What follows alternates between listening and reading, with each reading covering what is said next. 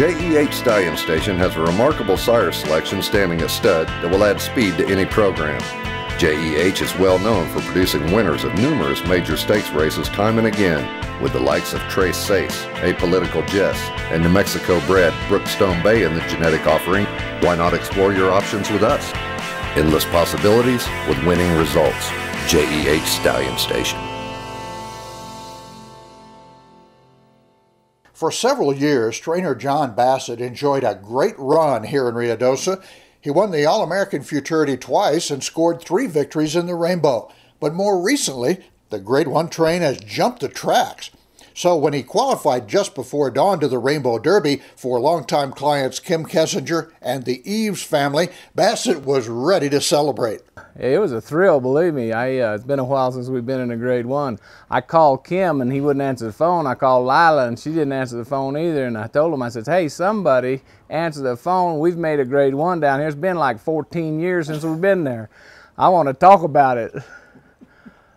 A slight exaggeration maybe, but prolonged dry spells can play on a person's mind. Ball players have been known to try just about anything to break a slump. How about horse trainers? Oh, it's terrible, and I hate to deviate. It's just something that I've been successful at, and you don't want to change those deals, but you get no results from it, and it's very hard to keep from doing something silly. Then there is Mike Joyner, who ranked in the top 12 nationally for 7 straight years. Then in 2010, he slipped to 24th and recently went through a spell of several months in which he didn't win a race, any race. We've really had a pretty good dry spell, but it's hopefully it's turning around.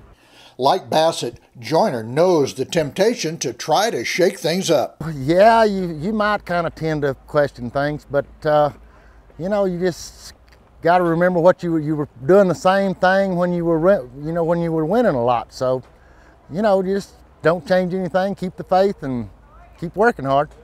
Part of the Joyner turnaround is a Rainbow Derby spot for DM Streaking Through Fire.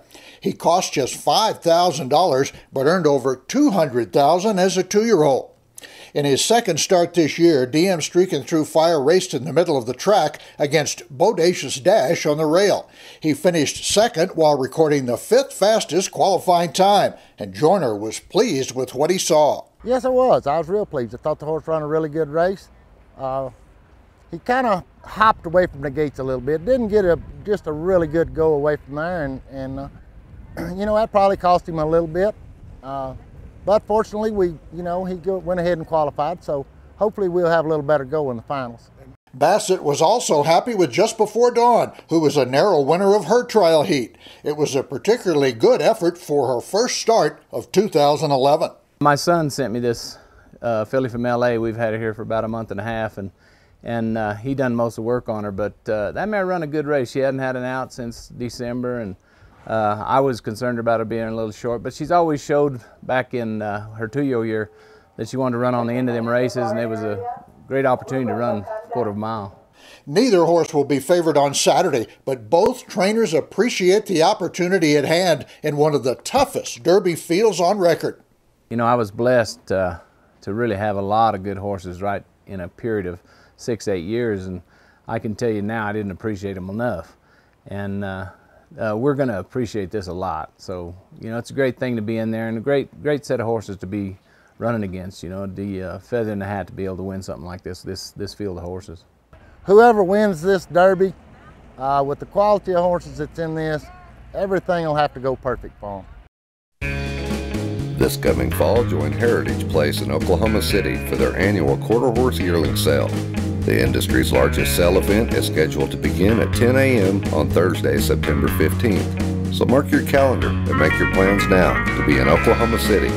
This 3-day offering will consist of nearly 1,000 head of the finest quarter horse yearlings presented at auction anywhere this year in the country. We invite you to join us, Heritage Place, where champions are sold. Travel accommodations provided by La Quinta in Ruidoso, the horseman's home away from home.